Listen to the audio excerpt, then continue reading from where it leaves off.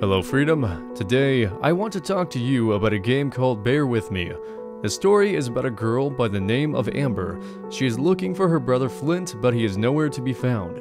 Miss, I'm afraid your brother is missing. Lucky for Amber, she has a seasoned detective by the name of Teddy Bear helping her along the way. Do me a solid this time and leave me out of it. I'm busy.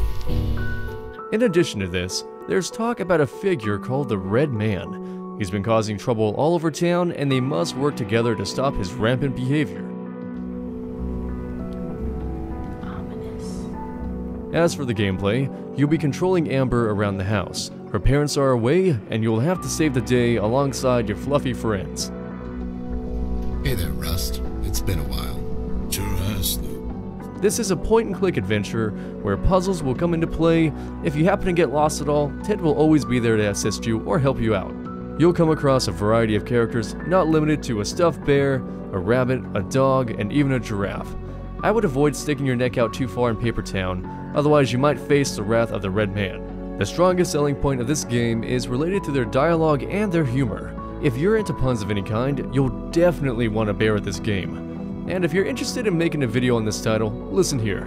There's about 200 keys for Bear With Me on the Freedom dashboard. I want to make sure that you all know that you can grab one if you can, but only do it and grab one if you can make a let's play or review or some kind of video for the game.